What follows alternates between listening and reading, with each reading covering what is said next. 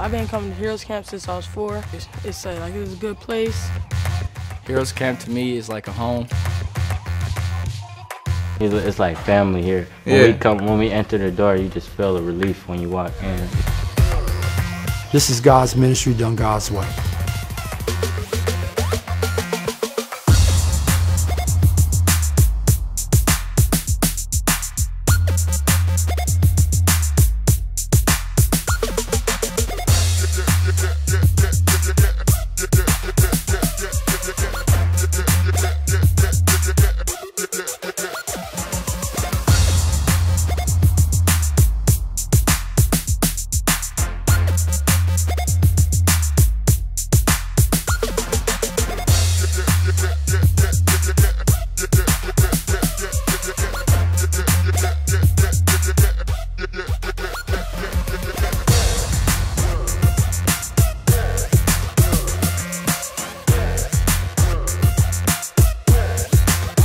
Heroes Camp has been pretty much everything for me in my life.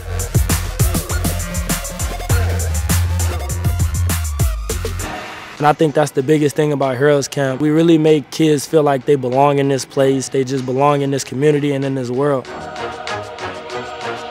gotta love it in the atmosphere, man. We have fun. You're having fun, and you're learning about the word. It's gonna impact you, and it's gonna change you for the better. It's hard to stop coming if you really love the place. They show you so much love. It's just a new family.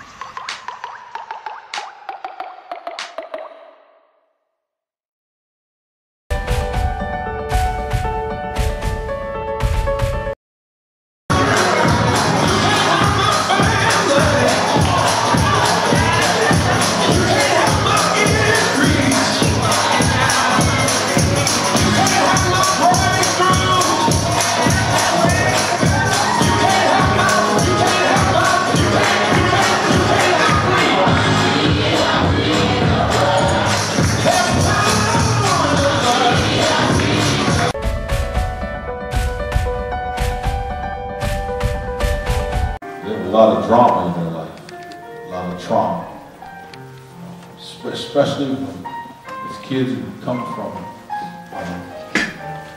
what seems to be a dead-end situation or a story. And they need to be refilled, or maybe some of them feel for the first time with love, with hope, with understanding of their value. And so this team, amen. This team, not just this team, but that team back there, the Perry, amen, and the Magleys, they've been doing a wonderful job fulfilling the need that very few are willing to take on. I was thanking, praise God, that they would take time out, come worship with us this morning. This brother bring a word from the Lord. So after the choir will have sang, then the next preaching voice you'll hear will be that from the Reverend Dr. Pat Magley. Welcome my wife. College sweetheart. I was 19 when I met her, and you couldn't get interracially married in the state of Georgia if you were under 20 now. When I was 19, and she's going to be 18. That's a class, going to be. And she's a co-founder of Heroes Camp, and that's my daughter Kelly. Back there, I have one daughter, about 100,000 sons, and that's her prayed-in husband. His name is PJ, and I prayed for her to get married from inside the womb. Because when I found out it was a female, I know how this world worked, and I wasn't going to have a prison ministry. You know, I don't have nobody but my daughter. Amen. So his name is Pat, my name is Pat, his dad's name is Pat. I'm born June 9th, his dad's born June 9th. His grandma's name is Rose, my grandma's name is Rose. His dad's left-handed, I'm left-handed, only 10% of the people in the world are left-handed. I'm saying prayer works. Yeah. Prayer works. And that's what I want to talk about today. You got anything to say about it? All right. Now I didn't say that's a verse, but that's... I would like to acknowledge Jeff Thomas for putting me on to your Pastor Rick, and thank you. The Lord bless you, Darren. I love you. Pastor, I love you. Saints, I love you. You all have a great man of God. He's a humble man. Yeah, let's give him a hand, please. Came into a refreshing of a foot washing and had my anointing added on to by your pastor. Let me encourage you. I'm gonna go a lot of places. I'm like a railroad station in Chicago. Got a lot of streams going at one time, all the time. That's just the way that God has blessed me to think and to behold His revelation about what I'm supposed to do with my life. Mrs. Powell, that's right, okay. But you impacted my brother, and he's serving the Lord. And Mr. Hughes, raise your hand, please. Kelly, right there, that man right there.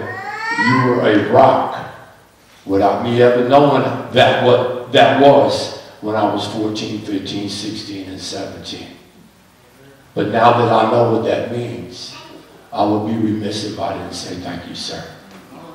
Thank you for being a stalwart. Thank you for all that you went through in a time of racial upheaval. And we came from an era today as a non-era. But everybody gets together about something about race, but they really don't get together to repent. They really don't get together to, confer about what it is that we as white people have done.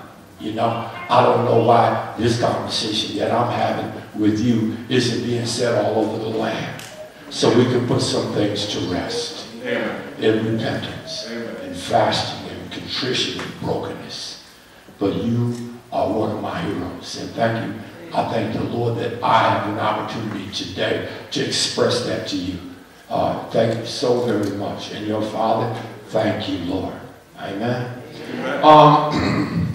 I grew up playing basketball and playing baseball. My father was an orphan, talking about Heroes Camp.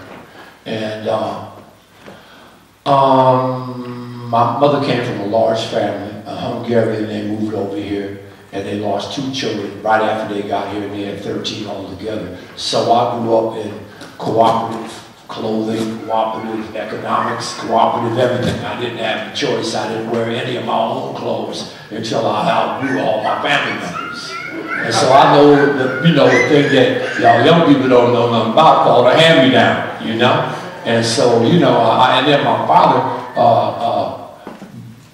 graduated from the 3rd grade, and he quit school, went to work, which wasn't unusual in that time.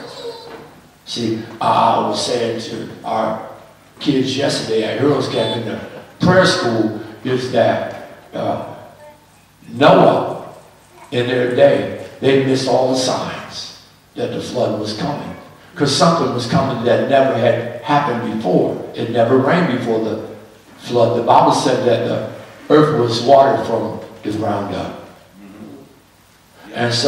And it took a long time because there wasn't any Lowe's, there wasn't any Menards, there wasn't anywhere you could go to the lumber yard. They had to take an elephant and cut that wood down and put it on there, and it was as large as the Notre Dame football field, and for 125 years everybody mocked him. But one day, the flood came. As in the days of Noah, so shall it be in the second coming of man. And I think we're missing the signs. I think we know something is wrong, but proof that we can do something about something that's wrong is that we'll be in a place of prayer. To sustain, and I was reading Ian Bounds on prayer, and what he said is that your prayers, even after you go be with the Lord, are still working until they find fulfillment. Man, that's cold-blooded right there to me. You know what I mean? I just think that's off. I think that's off the chain. That my prayer, I'm still working through prayer, and when I'm in heaven. Yeah. And so, thy kingdom come, thy will be done on earth. I don't want to populate heaven as much as I'm willing to take the responsibility to have dominion in the earth. Now, I'm talking about Heroes Camp. I'm giving you a little bit of a format, about how this is what I'm supposed to say. And so my father started in Little League, and he cared for people. And when I was 8, I was in the majors, and we went to my first field trip to see the White Sox play. 6 buses of kids, of fathers and sons. If I took 6 buses of kids today, there'll be 6 buses of kids. Yeah. I do is cry. Because I came from an Arab into a non-Arab. I came to, we have more sex than we have parents. We have more fun and pleasure than we have stamina to develop something that's born in the need of development. And when we didn't pay attention to abortion and the silent scream, now we have school shootings and nobody in the prayer closet. So it's still a silent scream. We must come to prayer daily. Work out our soul salvation and fear and trembling before the Lord. So we develop a prayer culture at Heroes Camp. And I heard someone say that and they over 6,000 churches in Africa. I've been exposed to extreme thinking, extreme being my whole life. I thank God for all the drug days I had and selling dope and playing sports and being out there around the way looking to see what I could see. And I didn't see some things wrong, but I just didn't see Christ. And I had an encounter with Christ October the 17th, 1981 at 1 o'clock in the morning. I'm very much like Mary. I'm very much like Paul.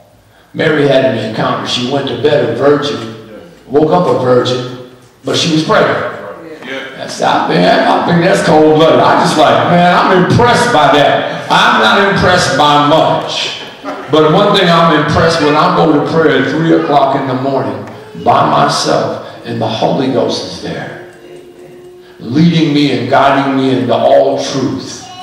Are not our young people worth our time?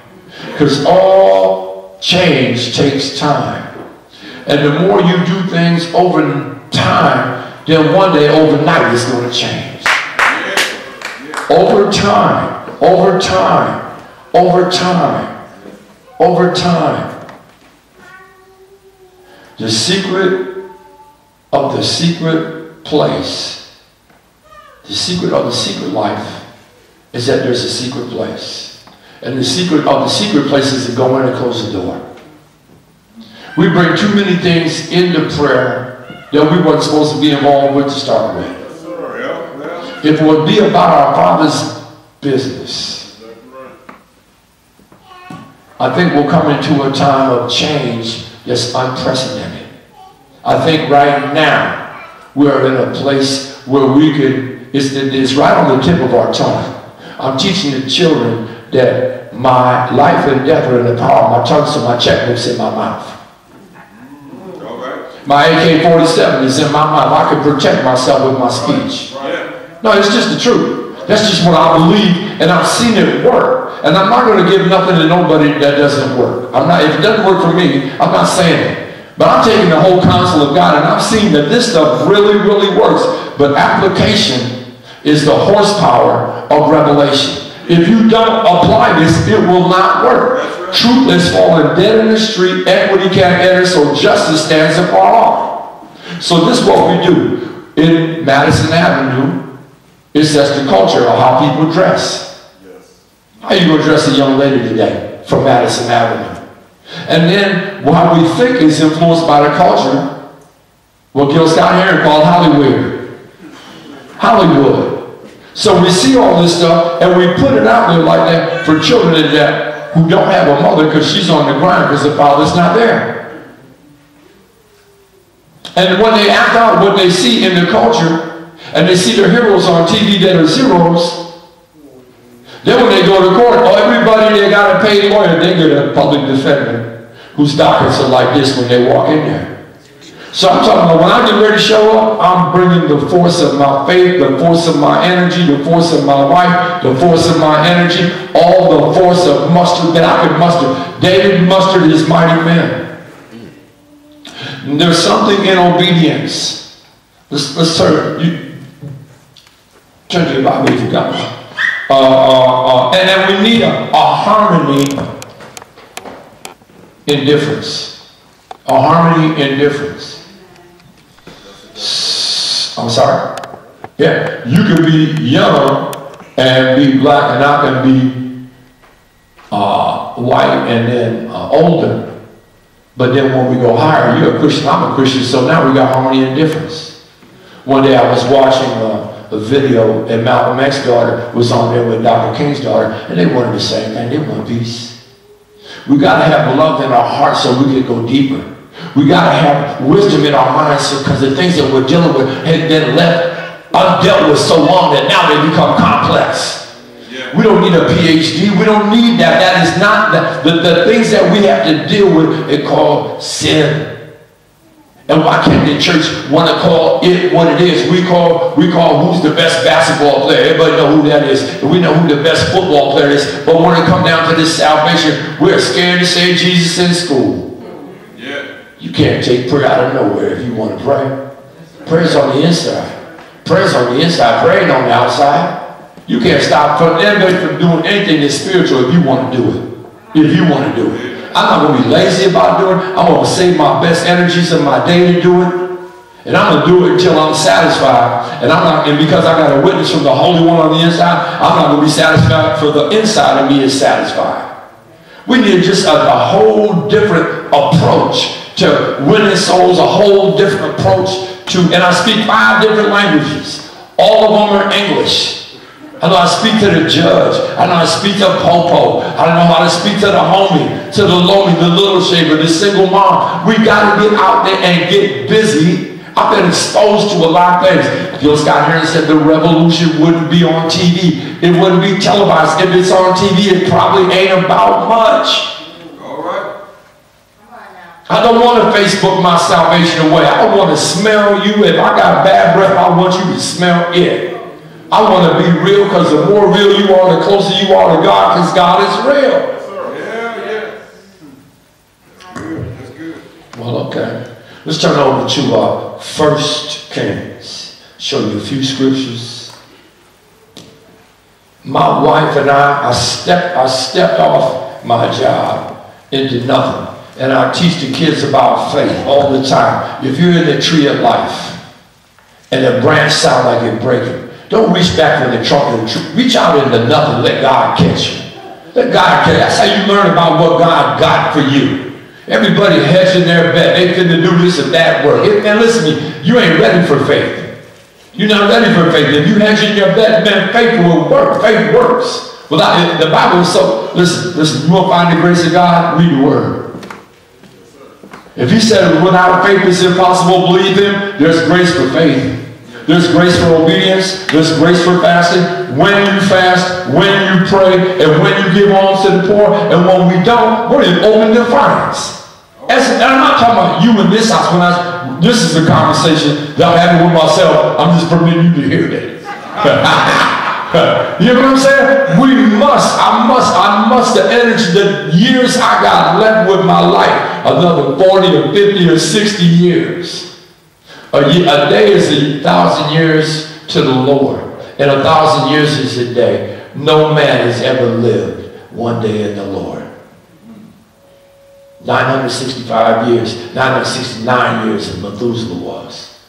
And they're extending our life. But I like this wellness idea. I like this. The less you eat, the more you know, because you come alive. You know, and it's in our knowing. Adam knew Eve, you know. Those that know their God will do mighty exploits. And the greatest prophetic minds the world has ever seen are out there selling dope and gangbanging right now. They know the schematic, how to rotate and do things. But because this is where I don't see the ground. My best friends are 6, 7, 8, 9, 10, 11, 12, 13, 14, 15, 16, 26. I know the way that they're looking at things. They're my value system. That's why we don't charge anybody in Heroes Camp. We had 2 cats come from Buffalo, New York, and they're like, man, this for free? You cut the hair, give sneakers, and feed, and we hoop them, and you minister to us? They cost me $15 every day I go to the Y. Why you do that? Because you're part of my value system, because he died for me. When I was dead and sin and trespass, he came and got my behind. He did. I mean, he did it for all of us. And the deeper that you're in darkness, you got to go to a higher height. You got to go to a higher height. When you come out, there's some things I just don't fool with. There's some places I don't go. As a matter of fact, I hardly go nowhere anymore. I go to prayer, come back home, take a nap, work out, talk to my wife, go back to prayer, wait for the kids to come, pray with them, mess with them. I mess with people. I mess with people. That's how you get to know where you find out where they at. Huh? Man, I like that farmer, man. What's up? You know? Because see, I'm making cake of you. I'm showing you that I see you. I don't need you to make a whole lot of wild statements with your life. I'm looking at you. You know I see you. Every time I'm sitting over there in my chair, Mr. Hughes, and they're hooping, every time they cross somebody over, every time they shoot, every time they do something good, they're looking to see if I'm looking. Why? Ain't nobody else looking. Is it that easy? Well, I mean so. I mean, you were looking at me. Huh? You weren't judging me. You spoke to me every day. I know. And I got a knucklehead anointing because I was a knucklehead. You know? I'm just talking like real talk, which I don't know how to talk church talk. You know what I mean? I'm not saying you need to hear that. I'm saying this is what goes on at the camp. What I said, 1 Kings 17. Let's look at verse 2. Then the word of the Lord came to him saying, get away from here. That's instruction. Turn eastward, some more instruction. Hide from the brook Cherith, more instruction, which flows into the Jordan, which is an observation or revelation. And it will be that you shall drink from the brook, and I've commanded the ravens to feed you there. So he went and did according to the word of the Lord. For he went and stayed by the brook Cherith, which flows into the Jordan. The ravens brought him bread, meat in the morning, and bread and meat in the evening, and he drank from the brook. Why did that happen? Because he obeyed. That's right. Obedience is better than sacrifice. Obedience is better than going to church. Applaud your pastor. Obey the word he preached to. And like, man, Pastor Tune today, boy. I mean, across America, maybe across the world. Church in Africa, a mile wide and an inch deep. Churches are growing all over the place, but there's no lamentation. There's no ache on the inside. I wonder if they've ever seen the Lord the high and lifted up for the first time. His train fills the temple. My mother's there. Some of y'all mothers and fathers are there. They are on the other side. There's witnesses. They're championing us. They're calling for us to come on with this thing. Let's wrap this thing up. Not bring the end. Let's bring a new beginning. Huh? And let's have a beginning of subduing the earth, having dominion. Huh? We multiply. We got that part down real good. We got one in the oven with nothing in the pantry. So we got some stuff. We got a tidal wave of infants that are coming our way. And I'm trying to get you ready for it because it's your responsibility along with your call of evangelism. And we need the gifts of the Lord to work in them, especially prophetic evangelism. So be able to have a word of knowledge, a word of wisdom for somebody. Now, I don't know what to do. You know what I'm saying? And I mean, you know, this stuff is, and I'm telling you, I've been around heroin and crap almost my whole life, but I ain't seen nothing like meth.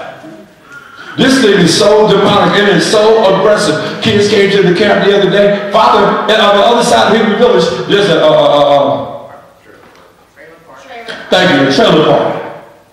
And the father is on meth, but he's sleeping in the shed in the middle of winter.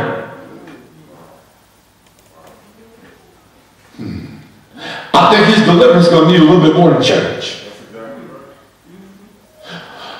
The point I'm trying to get across is where you don't want to play is where they get disqualified. The level you don't want to play at is the place where we lose them. And we're here. Someone paid some dues for me. Somebody paid some dues for me. At my mother's funeral, I did 2 grams of cocaine, drank a brick of rose, smoked a tie stick, did some speeders. My mother told my wife, he gonna be okay. Oh, that's their faith stuff. She died when I was 23. I had my encounter when I was 28. Drug overdose 2 or 3 times in between time. Yeah. I'm here, and I'm not glorifying that. I'm talking about where this fervor is coming from, man. I almost didn't make it. But somebody's prayers, somebody's standing in the gap. You weren't standing in the gap intentionally for me. You were just standing up, and that was the gap. You stood up when riots broke out of LaSalle High School. Nobody was a hunky or a nigger or the rest of that stuff. You were trying to get that squashed. I watched watched what other teachers did. I watched what the security guards did. I watched that stuff. I was 14 years old when Dr. King died. That marked my life. This thing because they need what you got. Oh, at first they're going to overlook you because you look old. Let me tell you something. When you look old, you also look wise to me. I told all our kids, this is unfortunate you thought I was born 64. You thought I did. You thought I had to get mad. You didn't think I'd never get kicked out of school. You thought I ain't never stole nothing. You didn't think I told a lie. You didn't think I did nothing stupid. Had a PhD in stupid. That's what gives me the right now that I was blind, but now I see. I was dumb, but now I know. And it was somebody's intercession that brought me through. It wasn't because all of a sudden I decided. No, I was in too deep. Well, something I see the little man was sitting over here, little DeMarion. Pray for him. If you're going to serve the Lord and you're young, they're going to hate on you on Facebook. There's kids that would rather get shot with a bullet than get hit with a text on Facebook. I'm just trying to tell you about this culture. It is vile. And you know why it's like that? Because we didn't monitor. We was busy doing our thing, getting paid this American dream. Turn over to, if you will, please, 2 Chronicles chapter 29. 2 Chronicles chapter 29. My wife and my daughter have permitted me to run my heart out for the Lord. Amen. Chapter 29. Given will be given back to you, good measure, pressed down, shaken together, overflowing, will God cause men to give in your bosom. We have not charged a child anything in Heroes Camp in 29 years. God gave me a gift of faith. They come in, and you know what? Entitlement in this generation is not illegitimate. Because when you're born, you think about taking your baby to school or buying their school clothes or paying for their breakfast. That just was in you. But when that ain't done at home, and our kids at Heroes in St. Joe County, 44% of the people live beneath the poverty line. That means a family of 3 is growing up on 19,000. So when they come to the camp, they're looking for provision. And if I'm a provider, then the provision is there. Now, I don't need them to, after 4, 5, 6, 7 years, I think that you ought to, release the spirit of entitlement. Little dude Desmond, never met his dad, in prison, mom goes to church at Southgate. We're having prayer school. Desmond, you a liar? He said, yep. I said, you lie all the time? He said, yep. I said, you lie to me? He said, nope. I said, is that a lie? He said, yep. I said, good, see, I can work with that. I can work with that. He only lied to get his needs met. I had to interpret that, I had to interpret that in the spirit. That's how we need to learn. I don't want to put my fingerprints on someone's life. But I want God to reach through my life and put his fingers through my hand. I can look and see what I think it is, or I can wait until I know what it is. Amen. It says in 2 Chronicles chapter 29 verse 1, Hezekiah became king when he was 29 years old, but looking for young leadership now. And he reigned 29 years in Jerusalem. His mother's name was Abijah, the daughter of Zechariah. And look what it said, this is key to get your prayer answered. And he did what was right in the sight of the Lord, according to all that his father David had done. Let's turn over to John chapter 8. Thank you for permitting me to come.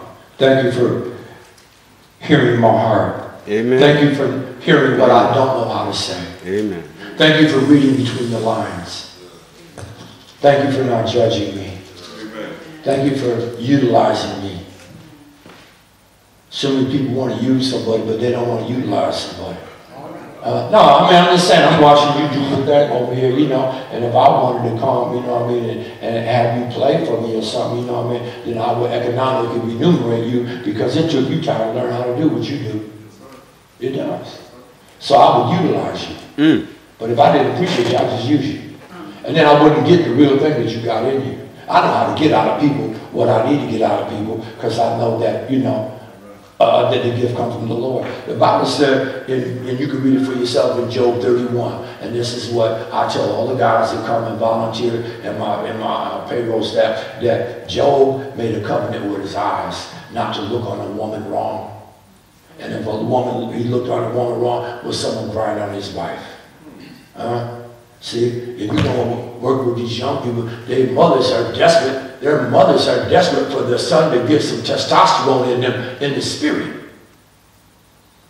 And it's dangerous when a guy isn't sexually whole to have him be around the kid and be real efficient with him. Then the kid's singing the praise to the mother. The next thing you know, the mother looking at it with admiration because she ain't been following the mother neither. This stuff goes into, we're in about 2-3 generations of complexities right now.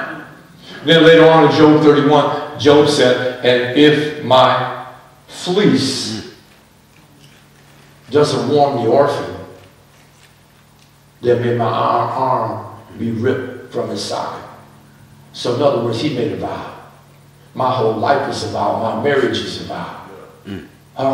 Me and my wife, I said, you know, we're consistent, we're accountable, we're responsible, but one thing we are, we're gladiators. We're gladiators.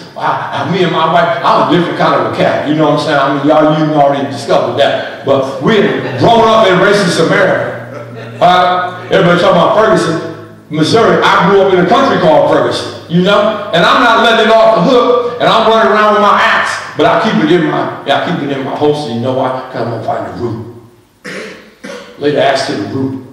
I might want to cut some stuff out of the tree. Yeah, maybe so. But the Bible says lay the axe to the root. And I believe America is supposed to be an experiment in heaven by God, what the new heaven and the new earth is supposed to look like, where everybody can get along, that there's no greed, you know. Look at who is, let me tell you who come to Heroes Camp. From the Honduras, from South Africa, from Nigeria, from Senegal, from Mexico, from Harlem. How do you find your way from Compton? From Houston, from Pittsburgh. How y'all find it? We was in the park and they said it was free. In my Father's house. There's many mansions, there's many dimensions, there's many realms of thought and perspectives that we've not tapped into because we're not hungry for the ages that are to come. They'll only come by our hunger. We can pull it out of the spirit world and wrap this thing up and begin a new time with the lion and the lamb can lay down together. That man will be, you talk about wellness, that man will be die at 100 years old will be known as an infant. That's what the Bible says. Put your hand in a cobra's hole and come out and you'll be okay. Stop all this killing. I'm just saying what I see. I'm just reporting the news. I'm wrapping this thing up. Amen, brother.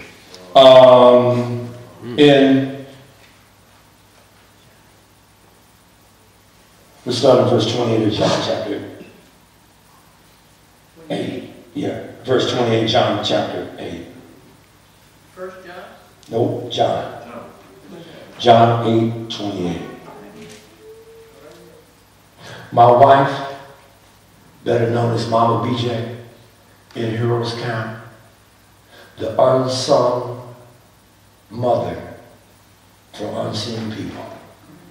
The only time you see them is on the news, where they did some stuff. And sometimes they did some stuff because they couldn't handle it no more. And they were seized by frustration. It wasn't the lack of education.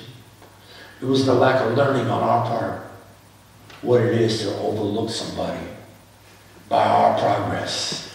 And it puts a built-in spiritual slant on our nose to look down at them rather than lift them up after we didn't lift him up. He said, if you lift me up, I'll draw all men. He's so indiscriminate. And the greater their need they are when you go out of evangelism. It's always the fish that got the gold in their mouth. It's been so many times that my money wasn't right. And somebody come and wrote me a check. I just been living that way. My wife broke her ankle. No insurance. Pin and a plate put on both sides of her foot. Up to here for 8 months, straight out like that. No insurance. orthopedic said, I see what you're doing. If you just pray for my grandchildren, I'll do it for free. The hospital said, I see all the t-shirts and all the kids that come through, I'll do it for free. The anesthesiologist said, I'm a Christian, he started crying, I'll do it for free. Then the orthopedic kept following us and fell in love with my baby. His wife was in assisted living. He was in his 80s. Over the next 13 years, probably gave $300,000 just to make sure it wasn't going far. I don't compromise, I pray. I don't give myself a day off. You know? And then I heard the Lord say, somebody's going to leave you and write you into their will. Yes, sir. He came over to take my baby out to eat that night to the Moore Civic. I want you to know I wrote your kids into my will. I don't want to give them money to the